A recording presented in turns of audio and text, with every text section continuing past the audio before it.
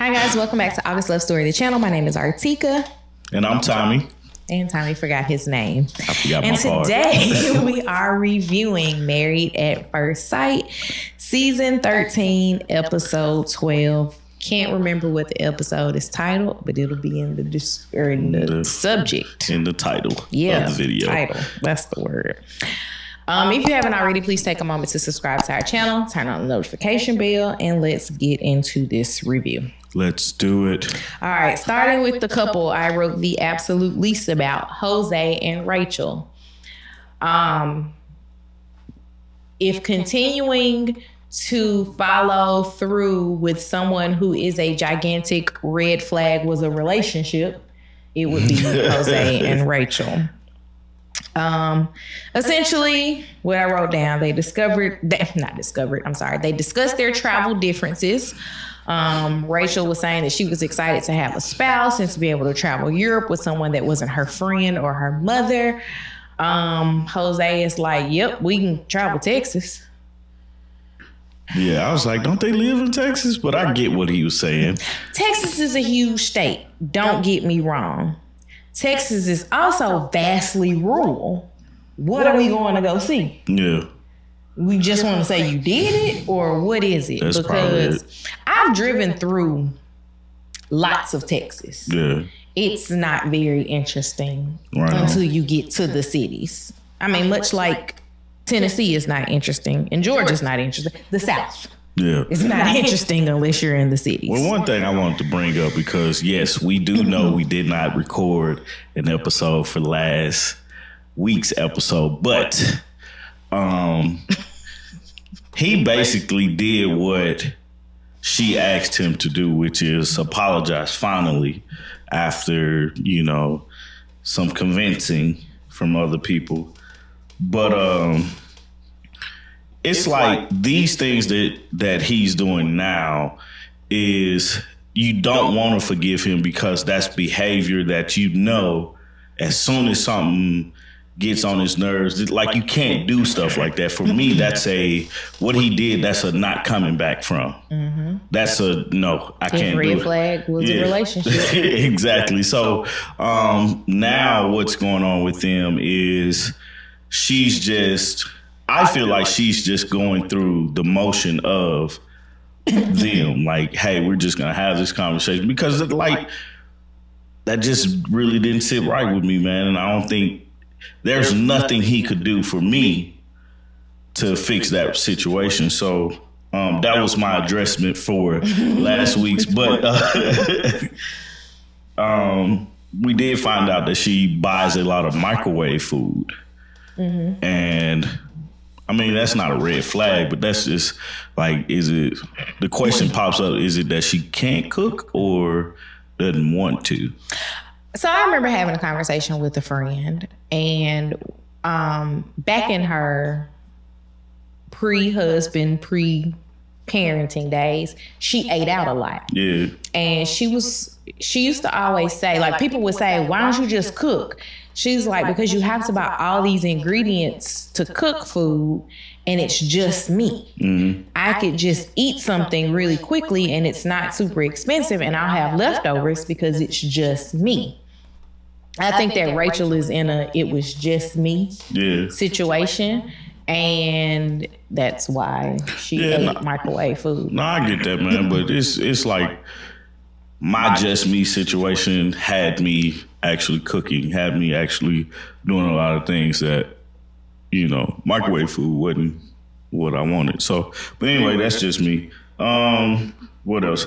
Oh, they went to a winery and she had never been. So that was a plus. Rachel has had a lot of firsts on this show, like outside of the crazy husband. Like she learned how to ride a bike. Oh, she did. Yeah, she did. This is her first time going to a winery. It's probably her first time being locked out of a house. It definitely probably is. She had a lot of firsts. Yeah.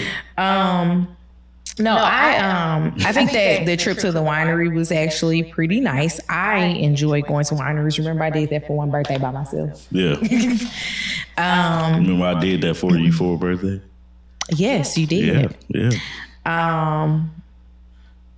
So outside of the date on the winery, they, as in Jose and Rachel, went with Brett and Ryan to do some type of rock wall climbing extreme sports situation.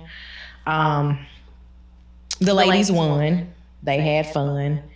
You get to this winery conversation and Rachel is just like, you're not going to like Rachel at home in the summer. Yeah, because we found out she's on school schedules, right? Yeah, because she works in the school. She was saying that she gets mean because of boredom, and you know, she was also bringing up the fact that them moving into his home is the change for her. It's nothing that really changes for him. And, you know, that's where she got to the mean part and stuff like that. And I was like... I couldn't understand how we jumped from your home to mean, but I could see you wanting to be mean to Jose. Like, she said something that had concern for me, and Jose brought it up, but she was like, she's never been in a relationship in the summertime. How, when she was with somebody for like 6 years? I don't know. Did they break up every summer? Every summer they broke up. I don't know. That's somebody's lying. But that's I get it. You know what I'm saying? But it's like a weird thing to do.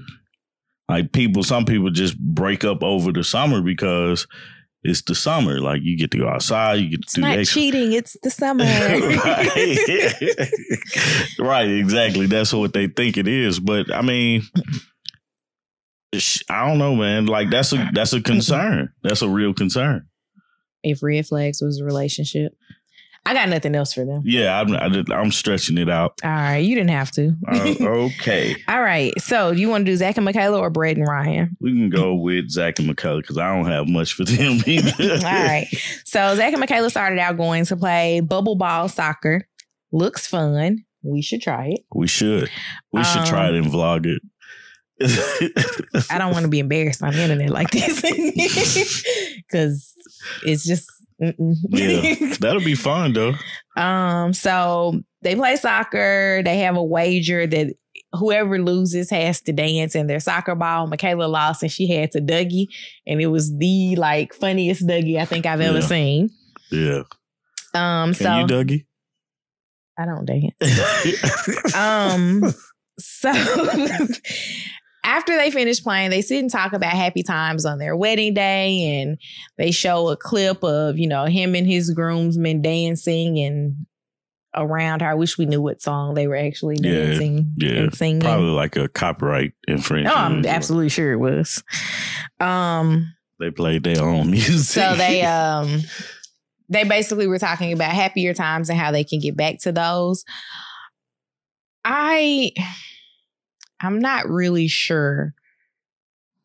It seems like they're on the path to trying to get back to the happier times, but then we have that little clip of Hurricane K striking again. Yeah, I can't wait to get to that part. That's just like looming. Yeah. And so it makes me wonder, was it Ryan? I'm not Ryan. Was it Zach? Or was it somebody else? You just... No, it probably was Zach. It probably was, but... You just never know because of editing. Yeah. So next up, we see Michaela sit down with her sister and talks about the relationship. And she tells her sister that she's in love. And her sister's like, well, I'll be.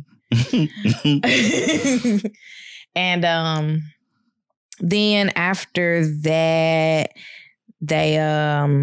she says like the Grinch has her heart and she's grown.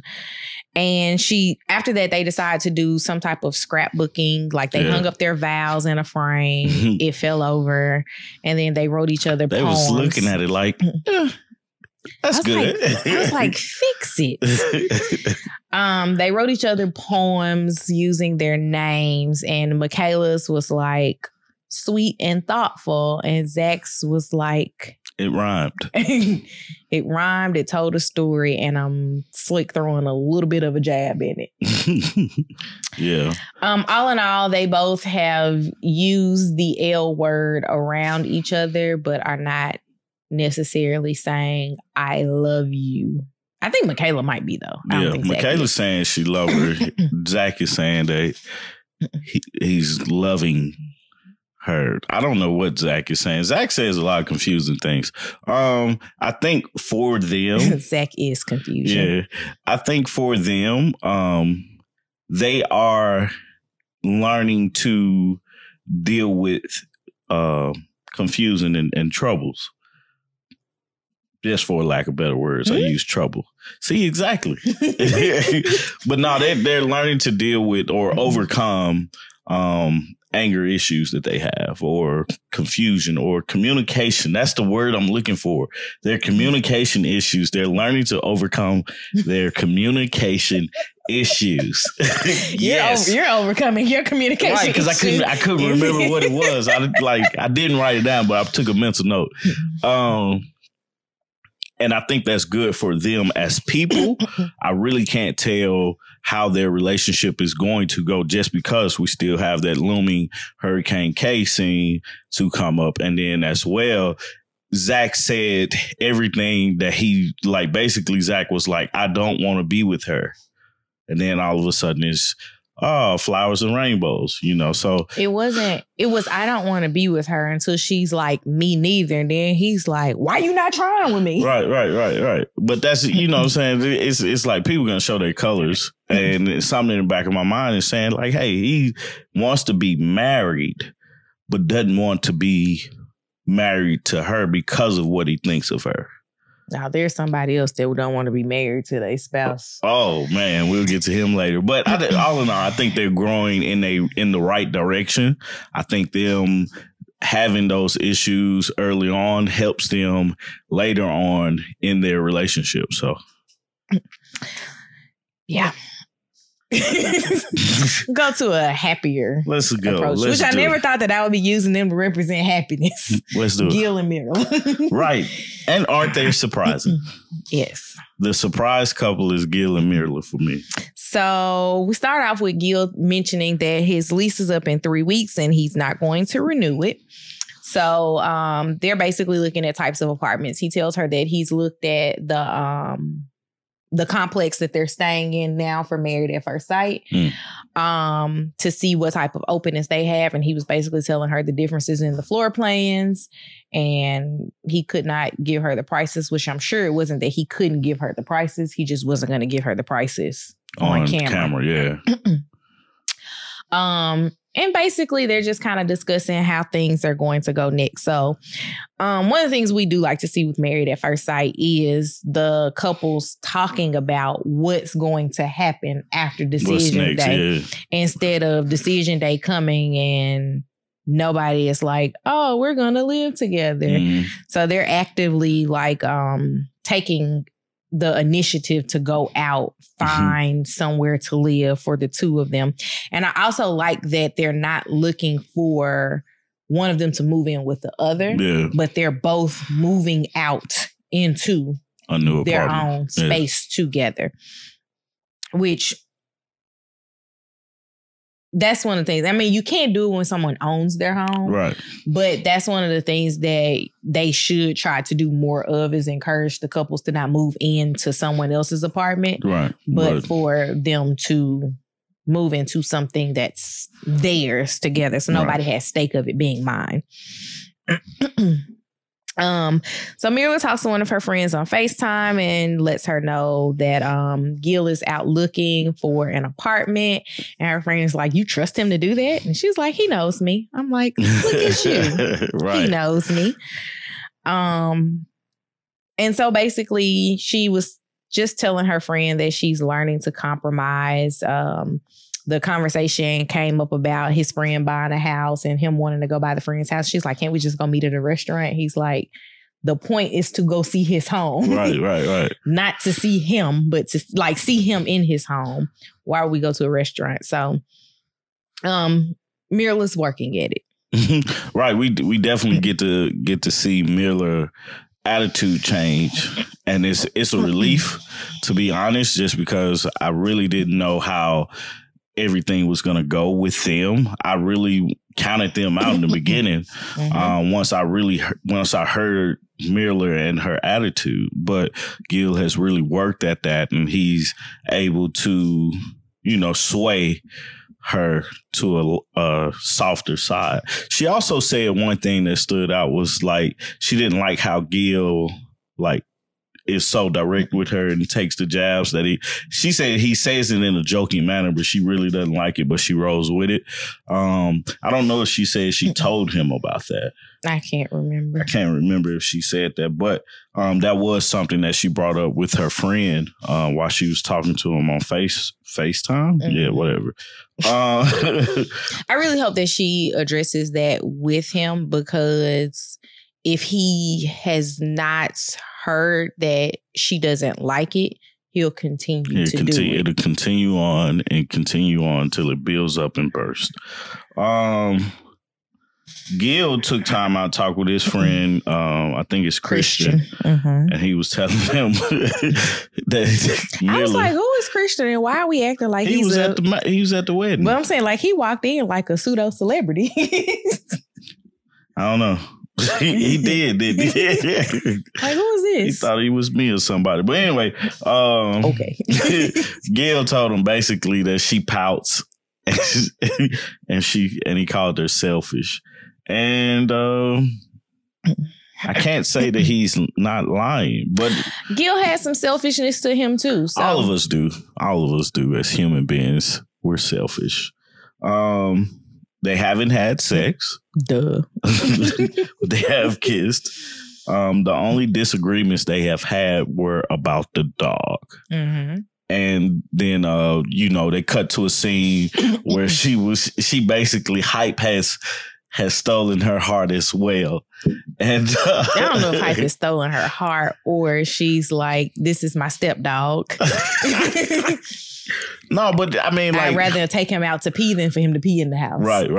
But she deals with Hype now. She feed him. She fed him something off her plate. I thought that was cute, man. Mm-hmm. Just seeing them two interact with each other, Gil and Mirla, man, it makes me smile when they're together. Now. So now at first I was like, Gil, run, brother, run. But Gil's biggest issue with Mirla is the fact that she doesn't want to change anything, like her way of life. And he was understanding of she doesn't have to. Mm-hmm. And I don't think that you should have to come in and minimize your way of life because you got married. I think that a spouse should add to. Yeah. Like they should enhance, and you have to figure out what enhancing means for you. Is it a financial enhancement or is it some other enhancement? But like I get what Gil is saying when he's like, she doesn't want to change anything. I get what Mirla is saying when she's like saying she don't want to change anything. The thing it is like, let's say she buys 5 pair of shoes. We'll buy 4 because now we have to come together and figure out A, B, and C because we never know what could happen.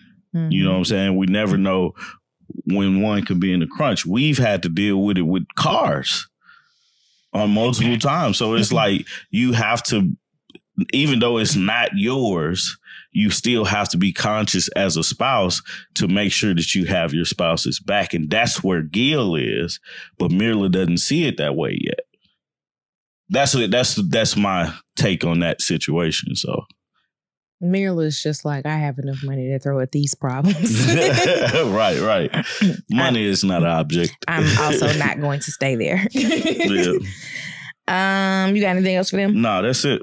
All right, so we'll go Brett and Ryan. All right, I spent this entire episode waiting for Brett to out Ryan about dating apps, and it never happened. I don't like these like previews of the whole season that had me anticipating something in an episode, and it never happens. You thought it was going to be today, but kind of like Michaela acting out. And Hurricane K. It didn't happen. So Brett sits down and talks to her friend about the wedding and the marriage video.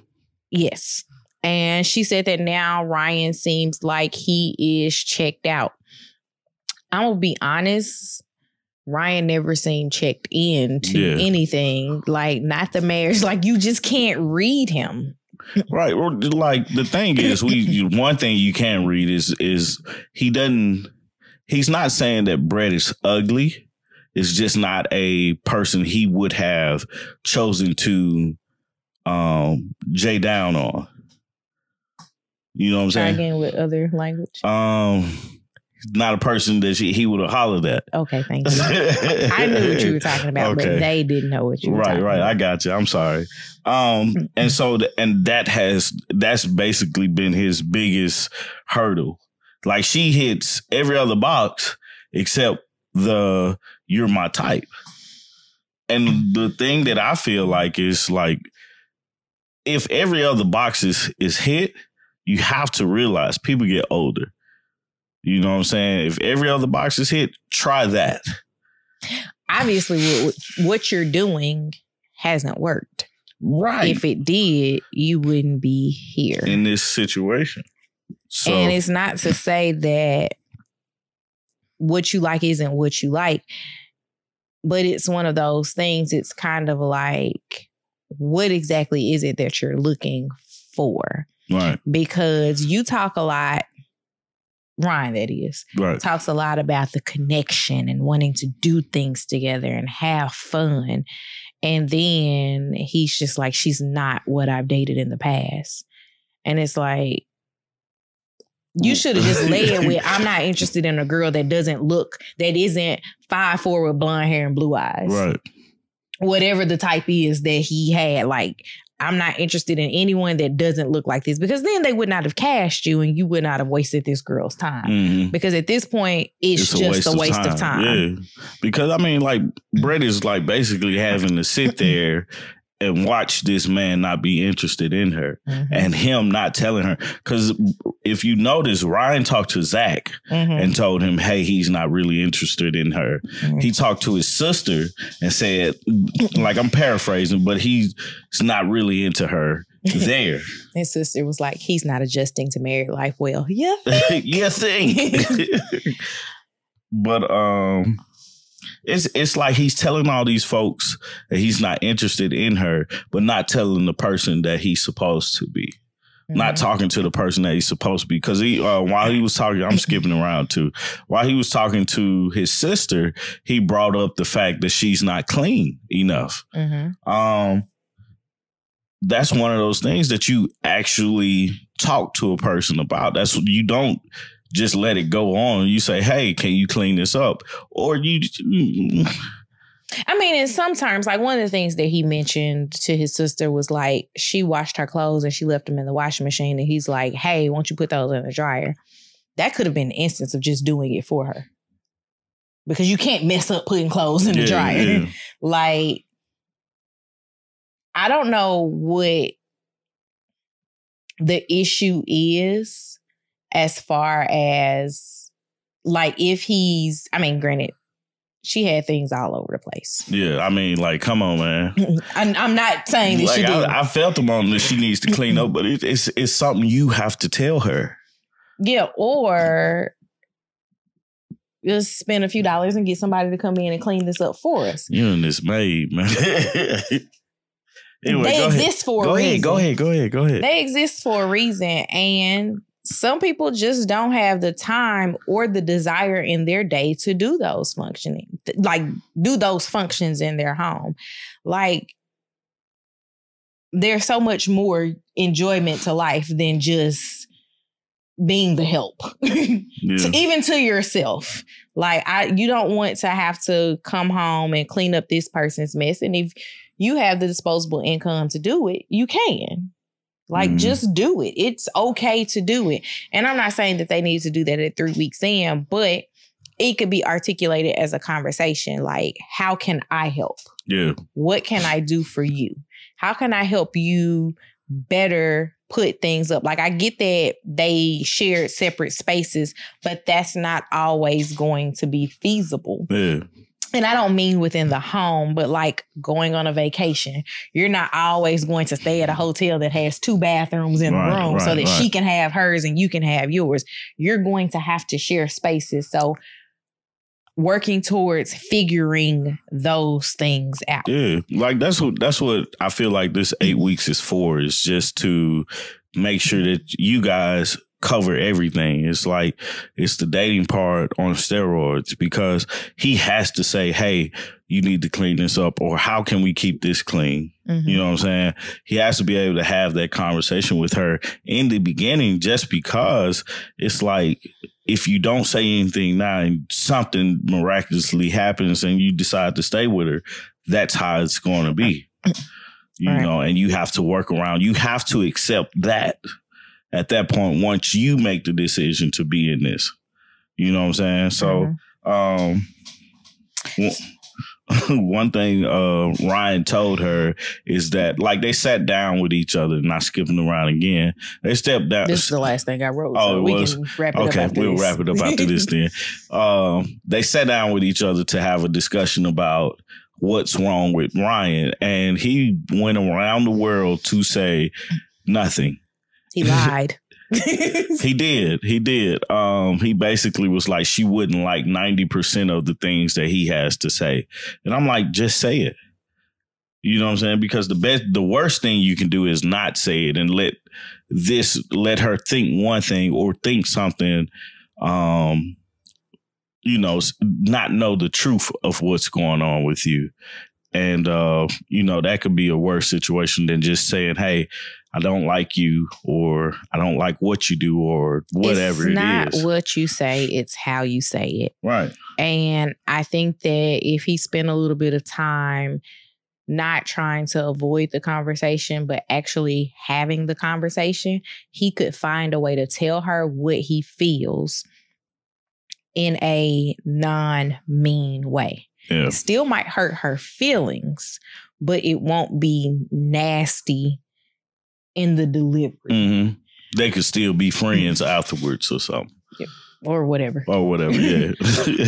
But yeah, definitely it'll just be a conversation that they need to have and that Brett doesn't necessarily know about until he decides to have it with her. So she's going to be in the dark until he decides to have that conversation. And even like him in the talk that they had, he's like, he thinks he needs to sleep in the other room because, what was his reason? He just said he's not sleeping well. Yeah. And he's going to sleep in the other room. And it was just like, just tell her she's messy and you don't want to sleep in there with it. Like, just tell her you ain't feeling her. Because it's like you're not feeling her because you're too stuck on your past. You know? Wasn't he like never made it past 6 weeks? Or something like that. I don't know what it was with him, but he's stuck on that. And that's what's hurting his situation with her, because she seems to be, outside of the messiness, she seems to be a pretty all right person. Messiness and the fact that I don't know if it's her or if it's her hair. He mentions her hair a lot. Does he? Like, I've never been with someone that has red hair. Yeah, like, she's not a natural red. Yeah, just tell her, let her stop dyeing it or whatever. I wouldn't say tell her to stop dyeing, because you can't tell me what to do with my hair. Ask her or something. Have a conversation about it. She come up with golden hair or something. I don't know. That's all I have for them. All right. Last but not least. Yeah. Bao and this crazy person she's married to. So, start off with Johnny saying that he wants 50-50 in a relationship. And they talk about their future beyond decision day. Because she's like, basically, we staying together? Mm-hmm. And he gave some crazy roundabout answer. Bao just said that, and this is a good mindset to go into Married at First Sight. There's a reason that I am here. I'm going to put all of my eggs into this basket, because if it fails, I'll at least know that I tried. Mm-hmm. That's her like bottom line. If it doesn't work out, I gave everything that I had for it. It is not going to not work out because of something that I did wrong. Right. Like, I'm doing everything that I can to. So he kind of goes over that same thing and says basically the same thing. Failure's not an option, except we have to put running at the first sign of a disagreement as failure because you don't get to go home in marriage. You have the same home. Right. Like, I sincerely hope that they put this in as a clause for upcoming seasons. You went home this episode? Yes. Oh. Remember the crawfish thing. So they were playing Truth or Sip over dinner, and Johnny basically messed up the night had gotten back on the right path, it seemed. Mm-hmm. And then he basically told her that he asked her how much is she giving to the relationship. She's like 100%. He's like, if you're giving 100%, I'm giving 150. And he complains because she isn't doing things with him. And at the first chance that she got to do something with him, he ran. Mm-hmm. Like, what is your problem? Like, why are you running? Yeah, like in that conversation with the 100, she's giving 100%, he's giving 150. I was like, we got a podcast episode talking about is relationships 50-50. And, you know, the conclusion of that was, it's not. Somebody's always going to do more of something else. Mm-hmm. It's always going to be like that. You just have to accept it. What Johnny is looking at the situation is, or he's taking what's called, he's keeping score. Mm-hmm. That's the thing. Like, you can't keep score in the marriage. It is what it is. Unless you want it to end. Right. I struggled with that for a little while myself. But it's like you start to realize keeping score doesn't make sense. If a person is doing X, Y, and Z, just appreciate it and move on. You try to match or do the same thing, you know? The thing that got me with Johnny was he got so pissed off at dinner on last week's episode because she said that she was cooking these gourmet meals. And he's like, you haven't cooked anything. Come to find out, they're cooking them together. So she not cooking because she cooking with you? Right. Right. Like, you're finding the technicality in this that you were there. So you want her to do it for you, not include you, but then do more things with you. You're being a walking contradiction. Right. Johnny's looking for an out. That's what that is. You know what he needs out of? Need to be popped upside his head. But I understand Bao. It's like she's doing the thing. Now, I'm not trying to say she's perfect or anything like that, but what we see, you know, Bauer is, you know, going along with a lot of the stuff. Now, the one thing that I did say was Johnny had her in the conversation of, like, she's doing X, Y, and Z, you know, with the cooking and all this stuff. Mm-hmm. Bring it up to her while y'all were talking about that. Don't talk about what you're doing and what I'm doing. Hey, I didn't like how you said X, Y, and Z because I don't feel like you're cooking every day. That should have been a conversation on the ride back to the house. That should have been on the ride back to the house or at dinner. Mm-hmm. Instead of him storming out like a little girl. And, you know, screaming. It just, he frustrates Johnny me. Really pissed me off this episode. He was frustrating. So basically he tells her he doesn't think they're compatible because they had this disagreement. I was like, if disagreements mean that you're not compatible, nobody is compatible. No. Because every relationship has some type of disagreement. Yep. And that was actually a very tame one. Like, he was being rude.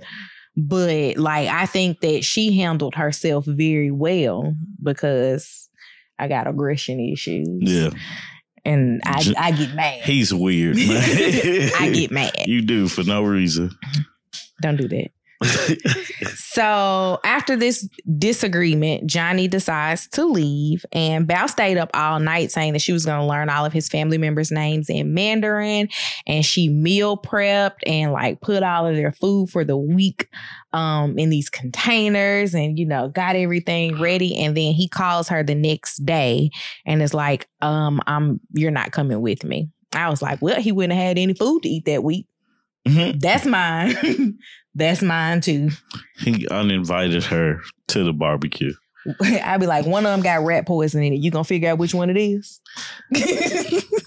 Johnny's aunt, Johnny went to his aunt and uncle's barbecue, and he was saying that I kept wondering why they were calling it barbecue because they were eating crawfish. I was like, this is a seafood. It was bowl. a cookout. It's whatever, gathering, family gathering, and he basically was telling them that he doesn't want, because he doesn't know if it's gonna work out. He doesn't want Bao to get close to them and like them and stuff like that before they talked about whatever it is they need to talk about. That's a tactic that you use when you're trying to get out of a relationship.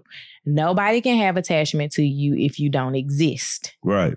You don't exist.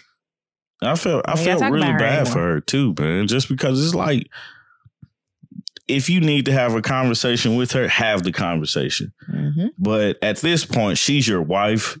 She's family. Y'all go to the barbecue together. Mm-hmm. You create those memories. You create that. You go see her before this barbecue and have this conversation. Right. So that then you can go to this. I'm having a hard time calling it barbecue. This barbecue. This social gathering. You're going over here to eat food with your in-laws. Just have the conversation before you go so that when you get there, everything is behind you guys. And Johnny has a lot of growing up to do too, which is funny to say that because he's older than us. Because as a married couple, if you don't want other people in your business, you don't tell them. So in that situation there, it's you have the conversation with Bao, and then y'all go to the family gathering as if nothing is wrong. Even because we've done it and been completely pissed at each other. On both the way of us. There. Getting out the car, it just snaps. And another but you have to be mature enough to do that and then, kind of control your emotions, because he went there with the intentions of, hey, she's a bad person. I don't want to be with her. You guys don't need to get close to her and stuff like that. He's like, I'm looking for the love from high school or high school love. And his aunt and uncle was like, hey, man, you're not in high school anymore. You ain't gonna find it there. Ultimately, his aunt, I think that was his aunt, sat down with him, was telling him, hey, I just want you to be happy and everything like that. And so, that's where that ended. They get back to he comes back to the house. They have a sit down with Pastor Cal, and Pastor Cal basically called him on it. He's like, you're running. Stay there. Like, married people don't get to run. Mm-hmm. There's like no threat of violence or danger. Stay. You don't get to just leave. And he's like, it's somebody else occupying your time. And he hesitated on answering. But it's just like, it's kind of like the Chris and Paige situation. I don't really like you. And then I'm going to say 2 nice things to you. Mm-hmm. And then, oh my God, we're so in love. We're happy again. Yeah. And then 2 episodes later, I really don't like you. I can't believe you said that to me. Oh, let's talk about it with an expert. We're good again. It's like a vicious cycle. And it's like the root of this vicious cycle is Johnny. Mm-hmm. Johnny having issues with certain things that he can't just articulate. He has to blow up and be nasty about it and then leave. Mm. It's like, I get to blow up with you and then you have to sit in here in this house and all the confusion that I've caused, and I can go do whatever I want to do in my house. And it's just like, I'm happy Pastor Cal called out do you have someone else? Is there someone else? You're just trying to run, because that's what it looks like. You're making mountains out of molehills, and then you're like, and I don't have to deal with this. Yeah, I'm going home. Hi, Steve Urkel. So it's just like,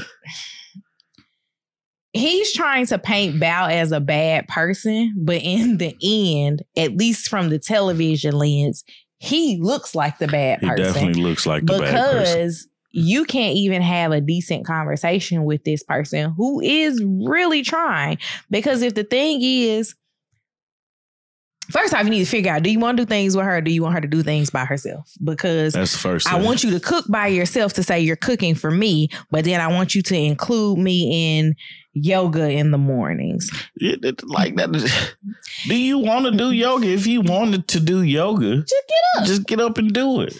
And if you know she's doing it, just get, like, you don't have to be asked. Just get up and do it. And so she's like, I'll try to get up earlier to have coffee with you in the morning. Okay, so she's actively trying something. And the reason that she's actively trying is because you finally brought it to her attention.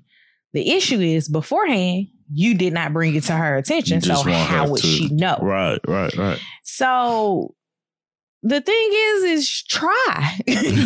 Right. Like your 150% is looking real 52 to her 100. Yeah. Because she's at least articulating what her needs are. And all you're doing is throwing a tantrum and then going home. Because that's him and Zach's MO. Yeah.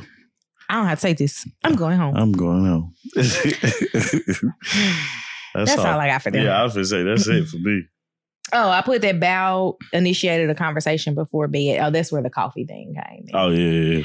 And so at this point in this season, like, I don't care if anybody stays together. Just get us to the end. Stays together. Like, just get us to the ending of the season, because I feel like this is the season of track stars. Ryan has ran. Zach has ran. Johnny has ran. Rachel should have ran. Yep. She didn't get the memo. Well, she left her keys. She couldn't run. It's like the only people that have not run as of yet is Mirla and Gil.